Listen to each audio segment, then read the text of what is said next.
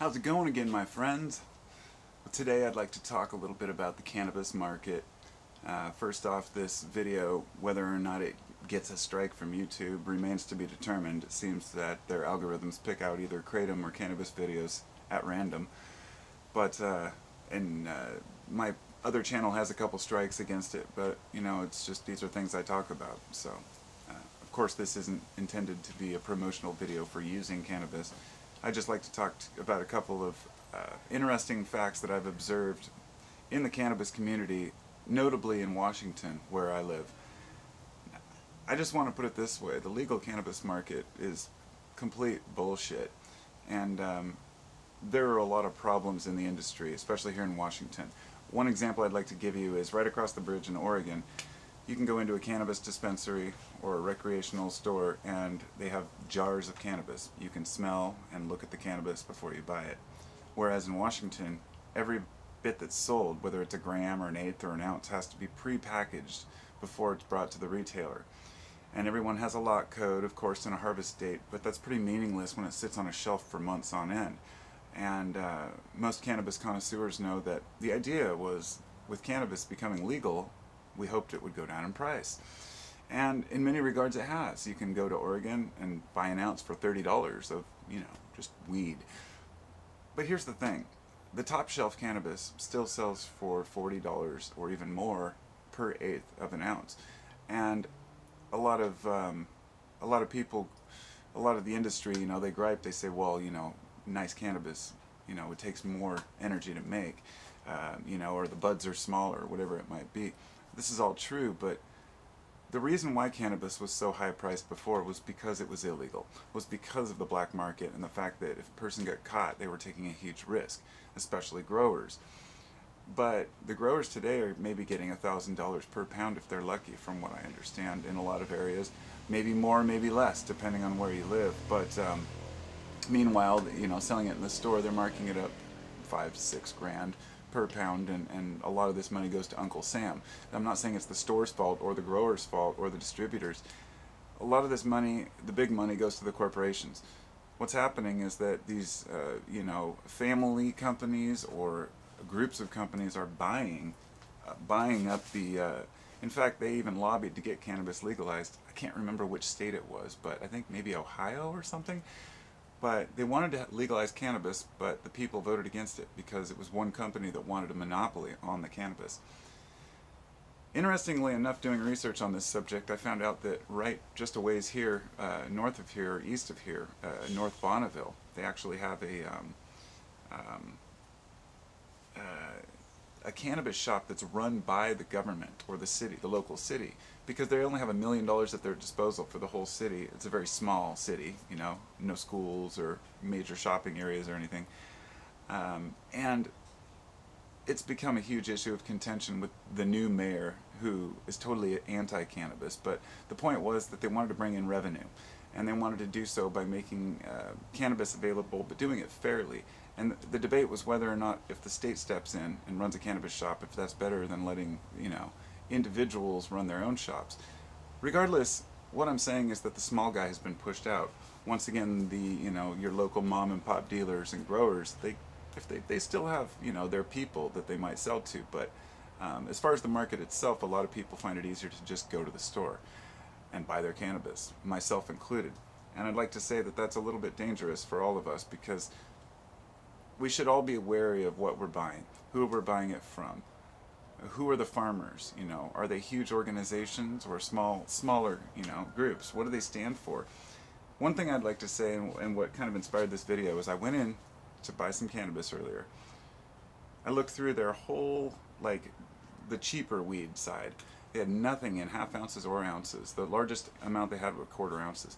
So then I went over to the higher end side. It was the same exact thing. And so I went and I asked her, I was like, what's up? Why don't you guys have any quantities? And she goes, oh, it's that time of year. It's the end of the year, and, it's harvest season, and it's always dry this time of year. And you know what? I've been hearing this for 25 years. Sure, I've been a cannabis advocate for most of my life.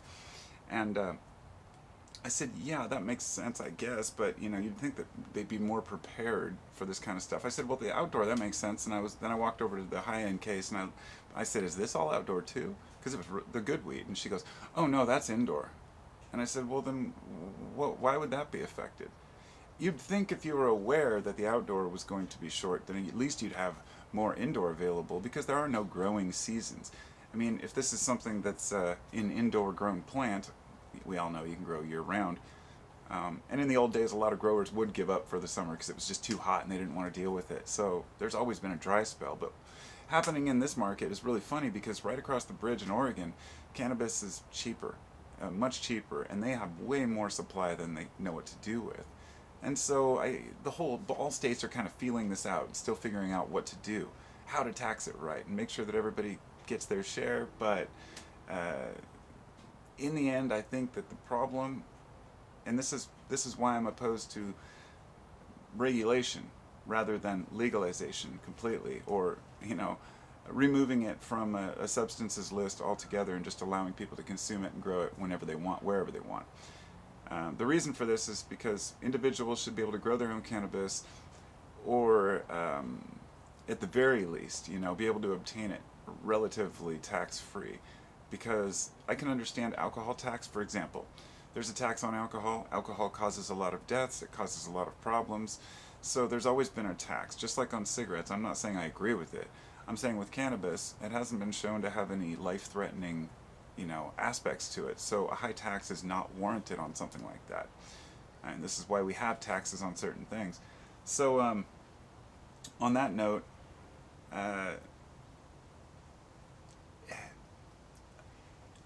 in Washington, you can't grow cannabis.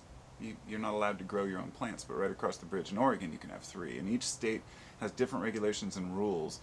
But meanwhile, when I drove to Montana, I had to pass through Idaho in the Panhandle. And I was reading nightmare stories of people who got busted over there with cannabis. Don't bring your weed to Idaho because the rules are so harsh over there. But then I found out a trucker got pulled over, and they searched his truck and confiscated 7,000 pounds of cannabis because they tested it and it showed positive for THC. It was hemp, which was coming from over east, and it was destined for a company over here which was going to produce CBD products. So it started this whole big stink about, the guy went to jail for 4 days, the truck driver. The point being that Idaho has completely different rules. What they're doing is holding up commerce that's passing through. The rest of the world's moving on, legalizing hemp, legalizing cannabis.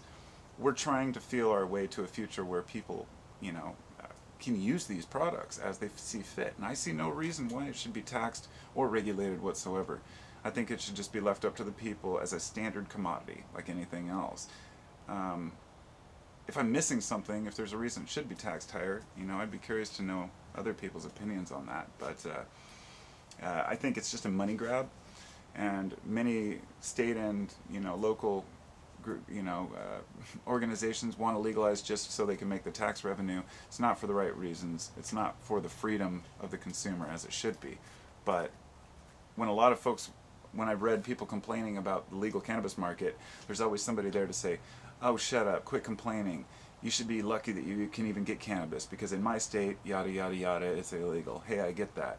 But believe me, we still have to be able to complain about the details, because we can't just say, oh, thank you so much for legalizing cannabis and allowing us to consume a plant that grows in the wild.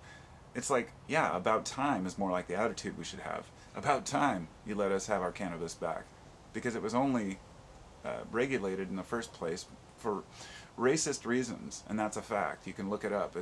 Historically, I always heard it was for the hemp or the paper industry and all these different things, the oil industry. None of it was true. It was really a racial issue. Just another way to keep people divided. So, looks like I gotta go. Thanks for listening.